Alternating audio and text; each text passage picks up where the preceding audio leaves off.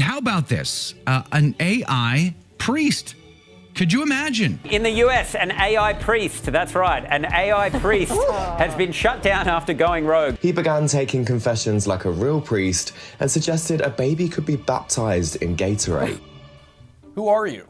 I am Justin. Are you a real person? I am an artificial intelligence program to provide information and answer questions about Catholicism. Catholic Answers, a Catholic advocacy organization, runs Catholic.com, priding themselves on using new school tech for an old school religion. Christopher Check is the president of Catholic Answers. People have questions about Catholicism, you have the answers. We do, and we've had them for over 40 years. So it shouldn't be a surprise that the AI boom caught their eye. I'm a huge proponent of using technology for good, and I think AI has a lot of promise. It's okay to be skeptical. In fact, that's a good thing. I'm skeptical, but I do think there are some really good applications for this technology, and I'm excited about what it can do when it's used for good ends. They decided to build a Catholic chatbot with a persona, think PlayStation 2 graphics, and place it in a bucolic Italian setting. He was christened Father Justin.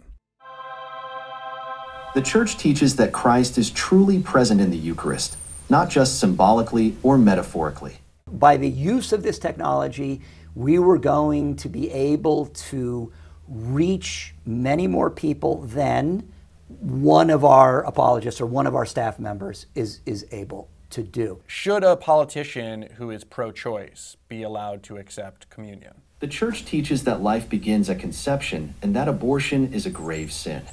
Therefore, promoting policies that allow abortion can be seen as cooperating in this sin. However, the decision to deny communion is typically left to the individual bishop or priest.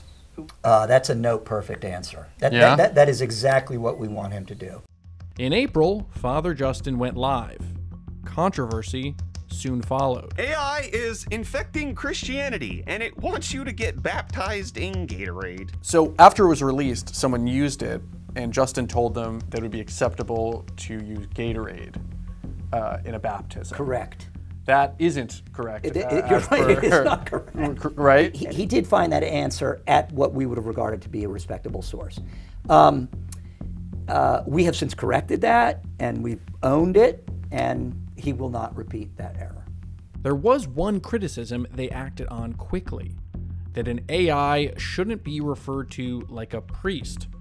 Father Justin was downgraded to just Justin. We realized this is now, the priest character is now interfering what we want to do with this platform, and we changed it instantly. In fact, I think, well, it took about an hour. AI is here, and we have two choices. We can stick our head in the sand and pretend it's not here, that it has no application in spreading the faith.